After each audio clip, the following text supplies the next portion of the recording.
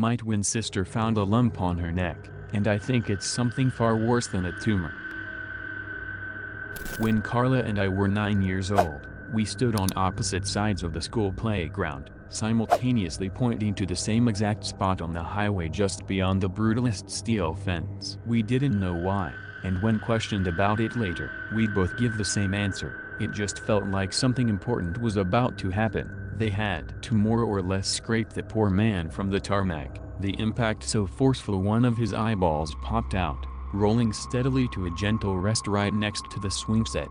I guess you'd call it a twin moment. We've had plenty of those since, some perfectly innocent, like tying 10 times in a row playing rock paper scissors, or having a song creep into my head, only for my sister to start humming the exact same tune out of nowhere. Others were more sinister in nature however, like the time my uncle died halfway across the country, Carla and I both erupting in tears as he exhaled his last breath, inconsolable for reasons we had no way of explaining. We were inseparably identical, yet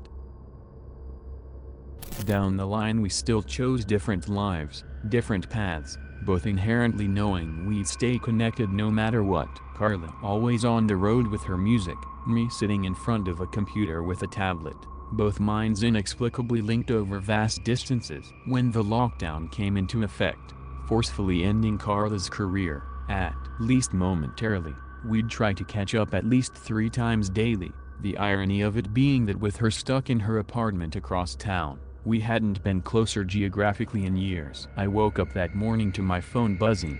It was early, too early, and I had a bad feeling when I sleepily registered it was Carla calling. "Hey, evil twin."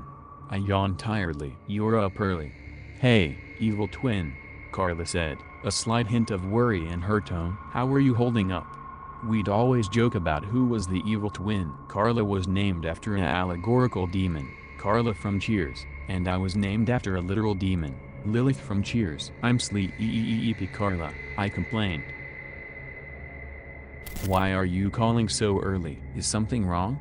There was a slight pause, unnoticeable if you didn't know Carla like I did, but to me it was nothing short of a deafening silence. I'm okay," she said. "I just wanted to let you know. I mean, it's probably nothing." "Know what?" I asked, sitting up in bed. "Carla, what is going on?" I could hear her breathing heavily, interrupted by deep sighs. This wasn't like Carla at all. She was tough as nails, a bona fide badass. "I have a lump," she muttered quietly. "It's like a cyst or something, on the right side of my neck. The doctors think it's benign, but they can't be sure until the tests come back. It's probably nothing, Lilith, but I just wanted you to know." My mind raced. I'd been having this itch on my neck for days now, like a barely noticeable, continuous prickle, and I immediately knew that the two were somehow connected. "What do you mean?" I halfway yelled into the phone. "A cyst, like a tumor?" "It isn't a tumor, Lilith," Carla sighed. "Well, they didn't call it that anyway. It's probably nothing. I'll know for sure in a few days, but you don't have to worry. I'm your evil twin." "Evil twin," I murmured softly. "I'll always worry." I know, she said. "Anyways, I just wanted to let you know. I'll call you when I hear back from the doctors, okay? And I'm sorry I woke you up." "Don't worry about it," I sighed. "Just, make sure to call me the moment you hear back, okay?" "Promise," she said. "Catch you later." After she hung up I just couldn't go back to sleep. I kept scratching at my neck, the prickle now a constant ache, like the mere mention of it had awoken something in me. That wasn't very unusual for us though. Sharing feelings, traumas, even physical ones. It had happened from time to time, and it would slowly fade, more of a nuisance than anything else. I spent my day designing a particularly heinous logo for some inane client who clearly didn't know what he wanted. I'd already sent him half a dozen suggestions, all of them conceptually sound, clean and effective, if I do say so myself, but he kept insisting I'd add details that would objectively ruin the design, as long as he pays. I kept thinking to myself, idly plotting out rough sketches that would maybe, salvage the whole.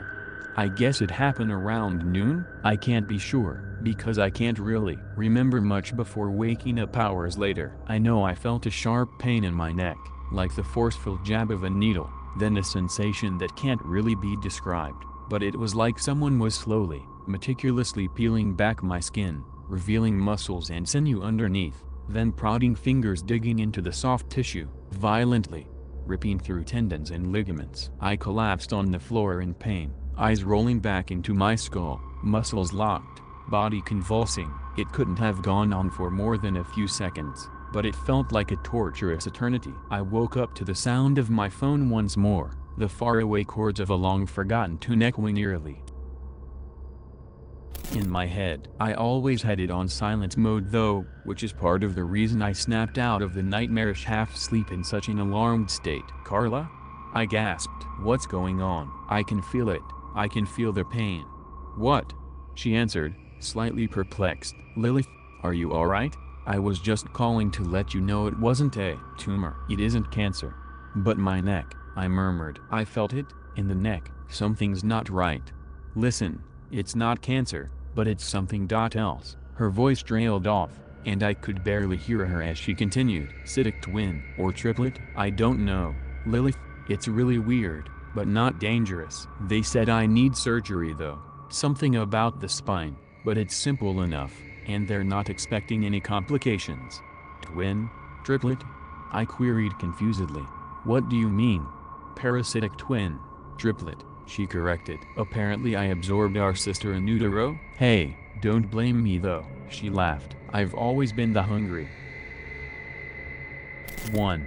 I didn't know what to say, so I didn't say anything. Just sat there staring at my idle screen, desperately trying to make sense of what Carla was trying to explain. "Look, Lilith," Carla said softly. "It's nothing to worry about. Just a lump of tissue, no big deal. Some slicing and dicing, a few stitches, and I'll be good as new." "I have a bad feeling, Carla," I said, painfully getting to my feet. "Something's not right. Something's off."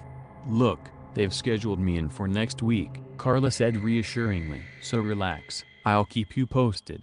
"Carla," I started, but couldn't seem to find the words. It was like something in the back of my mind was shrouding them, keeping the conscious part of my brain from communicating what I was so vividly feeling, utter dread and terror. "Call you later, evil twin," she cooed, abruptly ending the call. I was left staring into the approaching dusk, my entire being encompassed by a hollow feeling of unease and anxiety. I didn't sleep well that night. Last night, I'm not sure I slept at all. A relentless creeping sensation of something, lurking just beyond the periphery of my eyes, periphery of my mind, slithering through every fiber of my body. I lay awake for hours, eyes nervously darting about, focus erratically shifting to every shadow, every passing light, every sound and vibration, no matter the perceived innocence. The moment I felt my mind slipping into the comforting beyond, I felt a shooting pain in my neck again, but this time it was vastly different. This time it spoke. The voice was subtle, submerged, hollow, but unmistakably present. A snarling, malicious, taunting voice, feeding my inner self with fear and madness, soon throwing my already fragile psyche into a stupor of excruciating insanity. I'm not sure I can accurately describe what I saw, because for you it would make no sense. It was like seeing yourself in a mirror, only there were three of you, three of me, triplets. I was stood in between the other me's, a slightly paler, slightly gaunter me, and as I felt them chewing on my flesh, blood spraying everywhere as the jagged teeth tore through skin and arteries, soon enough shattering bones, severing limbs, I must have jolted awake. My bed was covered in blood. I will swear on this until the day I die. But I had no wounds, no scratches, no marks on my body whatsoever that could explain it. I ran out of there screaming hysterically. Only one thought ringing true in my mind. I have to call Carla. I must have tried her 20 times before I finally gave up, grabbed my jacket and keys, and bolted down to the car. It was just a 30-minute drive, but to be honest I was in no state to safely operate any vehicle, let alone one that could potentially kill me. The throbbing pain in my neck wouldn't stop either. In fact, I could swear it kept increasing in intensity and potency as I hazardously swerved all over the road in my panicky journey to my sister's apartment. I knew something was wrong the moment I approached her door. The pain was unbearable at this point, and it took every last bit of my strength to stay conscious as I feverishly pounded my fist on the door repeatedly. No answer. I desperately fumbled through all the keys on my keychain. Carla had given me a spare when she moved in 3 years ago, but I'd never had any use for it. What did it look like? Why did I have so many keys? Where the hell did they all fit? Click. Finally, I pulled the door open, stumbling in like a blind drunk, knocking unseen objects over left and right. The pain that previously had been fixated on a certain spot of the neck was now rapidly spreading all the way down the right side of my body, and I was having a hard time focusing on anything else. I burst into the living room in a tormented daze, but instantly snapped into fear-fueled focus the moment I noticed the harrowing figure of Carla on the couch. "Get out, Lilith," she whispered hoarsely. "Please, leave. Please, please, please." She blinked at me through tear-filled eyes, a look of utter dread and suffering manifested on her pale ashen face. I took a step back in shock as I noticed the lump on her neck. It wasn't just a lump of tissue. It was a face. Half-face, buried under her skin, stretching and squirming. The bulbous nature of it sending cold shivers down my spine. "I can't keep it in," Carla yelled hysterically. "It wants out. Please, Lilith, just get the fuck out of here." "Carla," I whimpered incoherently. "Carla, what is that thing?"